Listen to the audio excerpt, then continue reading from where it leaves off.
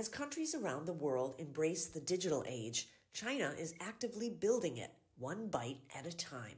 Considered the second most powerful in the world in terms of computing power, China's digital infrastructure is world-class in terms of scale and technology. Statistics from the National Data Administration show that in the past 5 years, the number of 5G base stations in the country has grown to more than 4.5 million, while the number of gigabit broadband users has grown to some 226 million.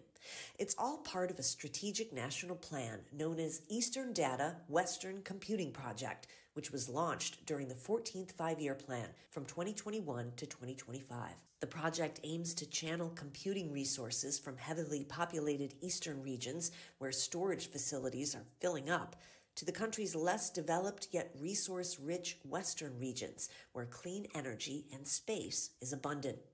To date, the government has established 8 national computing hubs and 10 data center clusters. More than 60% of Chinese cities can connect to a computing power cluster within 5 milliseconds. China's Ministry of Industry and Information Technology announced earlier this year that the country plans to realize millisecond-level access to computing resources in cities by 2027. That means the connection delays between computing centers in some key areas like industrial parks and hospitals will be reduced to under 1 millisecond.